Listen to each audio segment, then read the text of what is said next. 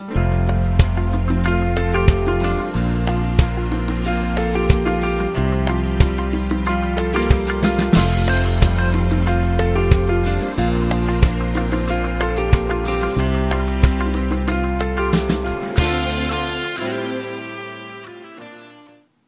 I'm Allie, and this is Wisdom for Living. 3 minutes of your week, wisdom for a lifetime.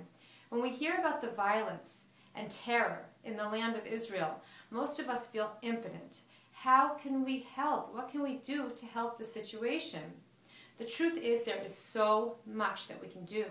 The problem is we do not understand the nature of our own power.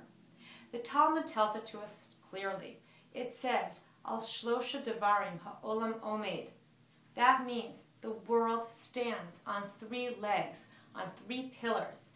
Just like a table stands on 3 legs. If you remove one leg, the table is wobbly, so too the Jewish people. When we stand on 3 legs, we are secure, we are stable, we can help the Jewish people.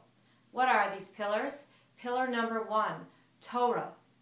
For over 3,000 years, the Jewish people have not only survived, we have thrived. We've gone through pogroms, annihilations, devastations, genocide, Holocaust, assimilation, and yet we've not only survived, we have thrived. The key to our success and our continued survival as a people is Torah. Everywhere Torah abounds. It does not matter what your level of observance is. There are weekly newsletters, there's videos and articles, there are Torah classes. It's your responsibility in your own life to start learning Torah. Pillar number 2, avoda.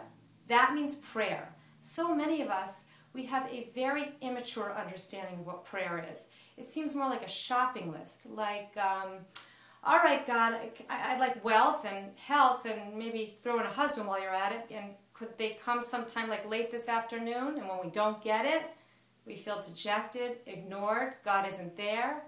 We need to deepen our understanding of what prayer really is.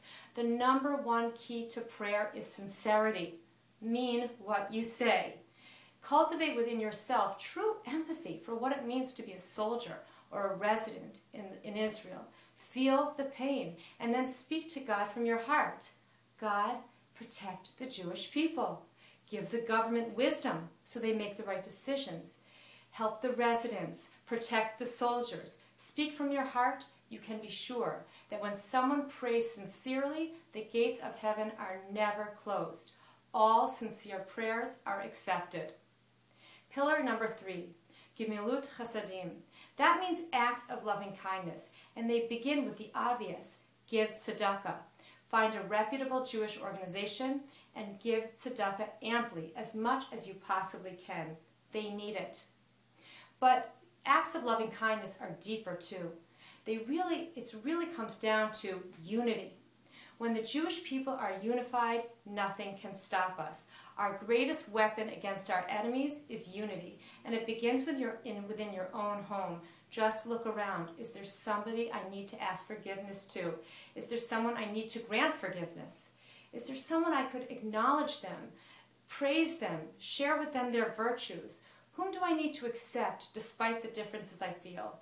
Hold back all the negative speech about groups of people or organizations or schools or whatever it is. Unity is the key to our strength. We can do so much to help our brothers and sisters in Israel. When our behavior rests on 3 pillars, Torah, prayer, and acts of loving kindness, we can be true agents of change. And the time to begin is now.